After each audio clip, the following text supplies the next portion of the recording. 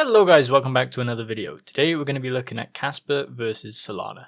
We're going to be covering all the main metrics that we normally cover, and we're going to go through and head-to-head look at Kaspa versus Solana, see how they match up against each other, and then we'll give our opinions at the end.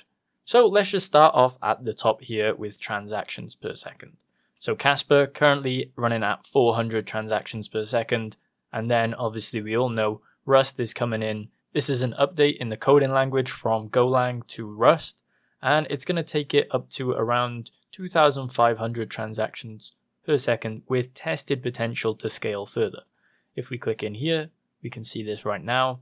So the max blocks per second and transactions per second is a goal of 32 blocks per second, and then even a possibility of 100 blocks per second within a reasonable target. With a current block size, this would translate to 6,400 transactions per second at the low end, so at the 32, and then 20,000 transactions per second at the 100 end, so 100 blocks per second gives us 20,000 transactions per second. Now they have made a couple of updates on Twitter and of course in the Discord and stuff like that, where this is pretty much old news by now, but they've made some changes in terms of that. They're trying to up the blocks per second, so they're starting on 10 for the testnet, and I think they're going to release on mainnet with 10 and then slowly increase the blocks per second from there onwards. So Kaspa is looking at around 20,000 at the high end when this Rust rewrite comes in, if it goes well. However, on the other side, Solana is currently operating at around 3,000 transactions per second, so definitely doing more than Kaspa right now. However, Kaspa, when it moves over to Rust, will probably be in the same level playing field on that 10 blocks per second, and then hopefully once we get more blocks per second on the network, that can be upped as well further. So if we scroll down here, we can see transactions per second. It is saying 2,655. However, on the 6-hour chart, we're seeing, around 3,000. It drops down below that, and then it comes above it. So we're looking at that on average. However, the reason that I'm not using this max figure of transactions per second is because, there was claims that it could do 65,000 transactions per second, but that was only claimed, and we haven't really seen that put into purpose yet. With the Solana network, it's currently operating on these type of transactions per second, and obviously we'll get into later the network going down. That is one of the main problems with Solana right now, could possibly be due to transactions per second being too high, that the network can't handle it, but there is also a lot of other things going on in the background. So this is why we're using this figure.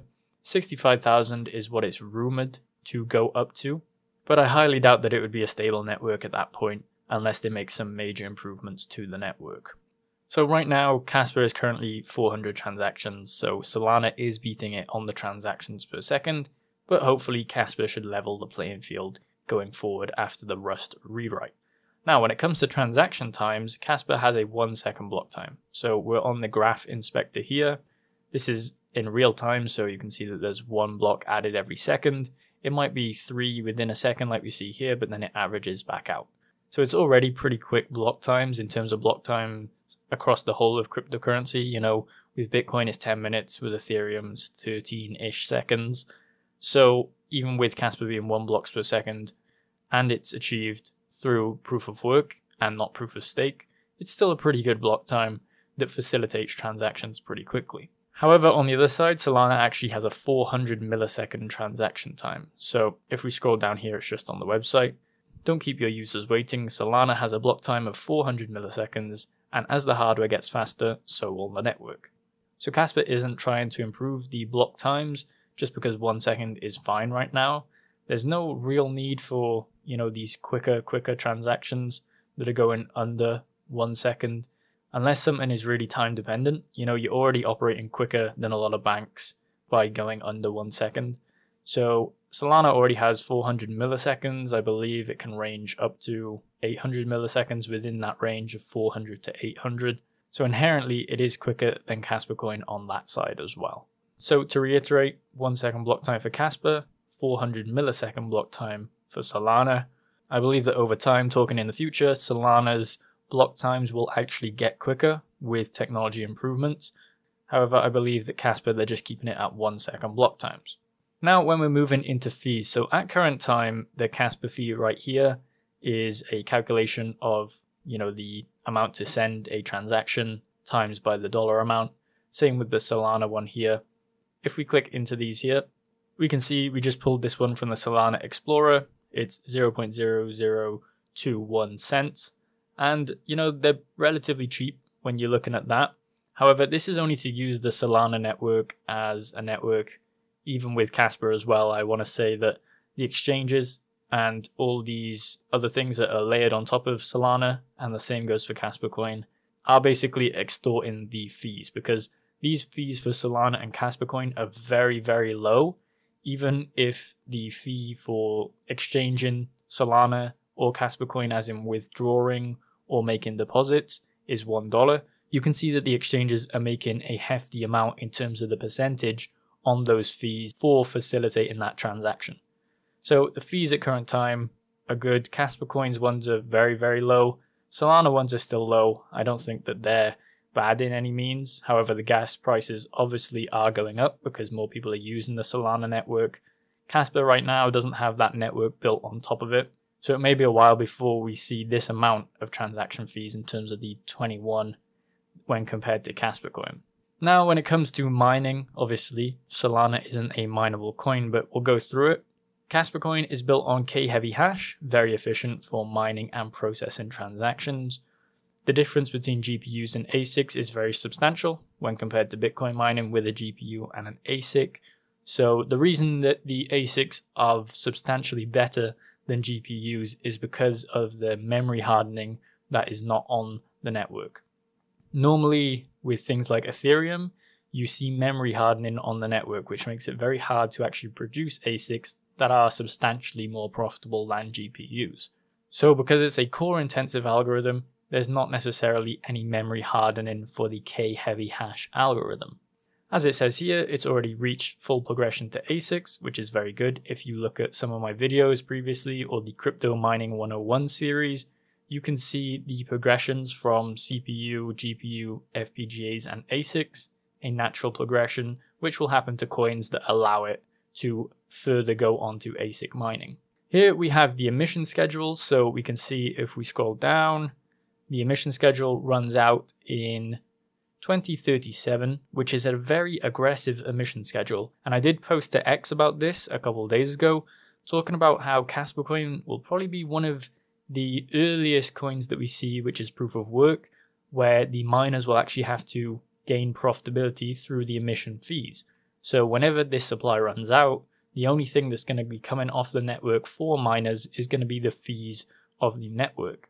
So because it's ending in around 14 years, we might actually see this in our lifetime, and it also might actually be a look into what Bitcoin would be in the future going forward when the mining runs out for that. Because we can see a model of it here, we can see how it plays out in terms of mining, and then we can see, into the future if Bitcoin is going to have the same pitfalls that happens to Kaspa Coin if it does happen. And then also it says that there's no strict block halving, so when we're talking about block halving, there's not a strict one, it's on a curve. However, overall, it does halve by a net value. So we have 10 here on the 10th of the 7th. And then if we go to the 10th of the 6th here, you can see that it's 5. So 10 to 5 is basically a net halving over the year. However, obviously it decreases at an emission schedule rate. And then in terms of mining or kind of staking, I should have put that as the title. Solana is proof of stake, earned through staking, obviously. Now the rewards for staking Solana, I don't know how they're calculated. It is done on a bunch of algorithms, but I'm talking about in the exchanges how they're actually calculated, because exchanges will offer a bunch of staking rewards. I've seen around 5 to 8% mostly, so I don't know how the exchanges are calculating that, as I suppose most of the people staking Solana might just be doing it through exchanges, with a total staked amount of 380 million. So if we click in here, look at the Solana scan, you can see here, staked SOL 382 million. And I believe that the supply is only around 580 million. So a substantial amount staked into Solana, which in theory, there's no real net gain if everyone stakes their Solana.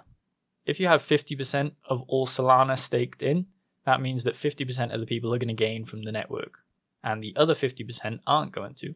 However, if you have 100% of the coins staked into the network, you're just going to be making new coins and new coins all over again.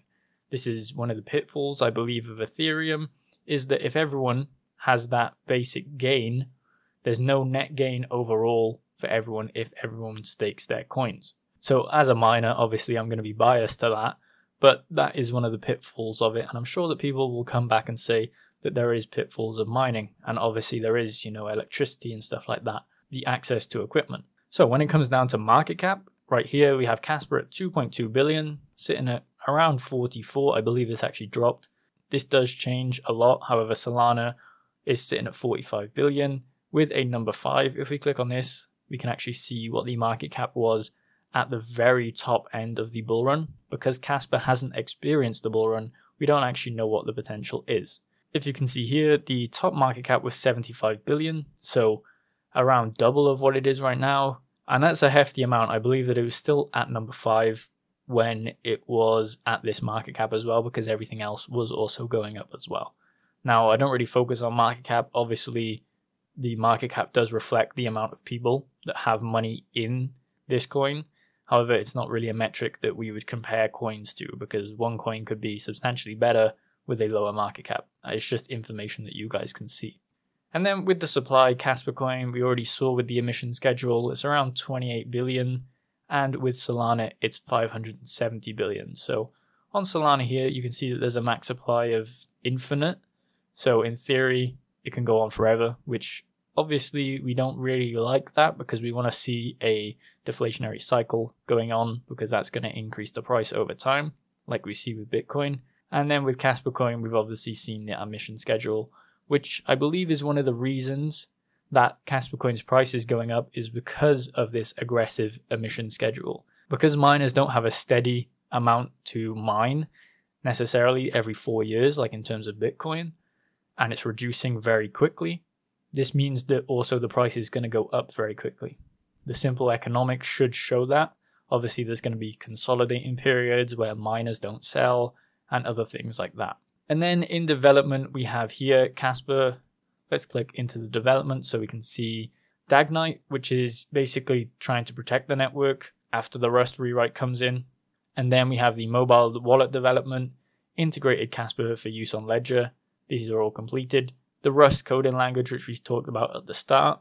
And then after that, we're going to have the upgrade consensus to follow Dagnite. So they've already written the paper. However, we need to see it implemented after the Rust update. And then a further increase to BPS and TPS in terms of the Rust update. So from 10 blocks per second up to 32, maybe even 100 in the future. Archival node improvements to scrub data from the first type of nodes that were ran on the network. And then obviously the one that everyone really wants to see after the Rust language update is the smart contract implementation. And then also we don't have any support for external builders. This is on the smart contract side. So there is a lot of development going on. Obviously the biggest one being that Rust update.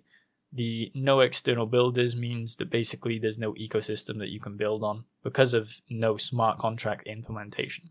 Now when it comes over to Solana, obviously there's internal and external dev building. So people are building NFT platforms, stuff like that on top of Solana.